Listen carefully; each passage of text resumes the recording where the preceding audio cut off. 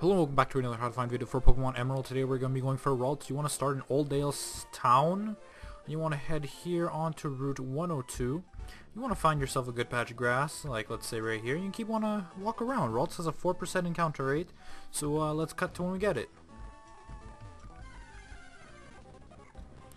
There we go, found Ralts. Did not take any time whatsoever. It's my third encounter, so for a 4 out of 100, that's 1 in 20. That's not bad at all. Right, so you just want to throw a bunch of Ultra Balls.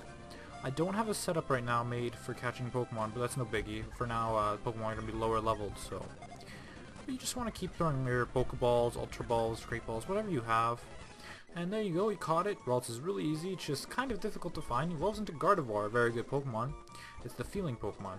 Anyway, thank you for watching, and make sure you stay tuned for whatever I post next. See ya.